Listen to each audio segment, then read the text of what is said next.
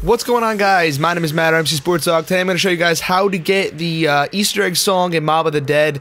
Instead of those teddy bears, they're going to have whiskey bottles this time. It's a little bit of a change up. So as you can see, this is actually Champ's perspective. He got the whole recording, so props to him. His link's in the description. Go check him out as well. The first whiskey bottle is right there. As you can see, I'm standing next to it.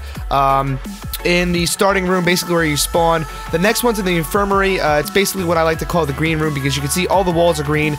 Nowhere else on the map looks like this. So this is the infirmary. You're going to come over here by that little table, and the whiskey bottle's right there on top of that table. That's the second one you're going to want to click.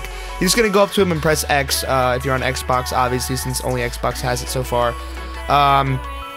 Maybe it's A, I don't even know. And then the last whiskey bottle is right out here by the dock, basically where you go out from the gondola. It's right back here behind this box. You're going to press that one, and as soon as you press that, the song will activate. It is Johnny Cash. I think the song's called Rusty Cage.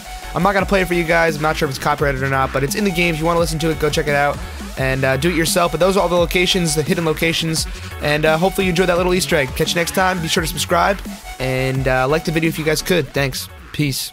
Fly with the hooks, you begin when you subscribe.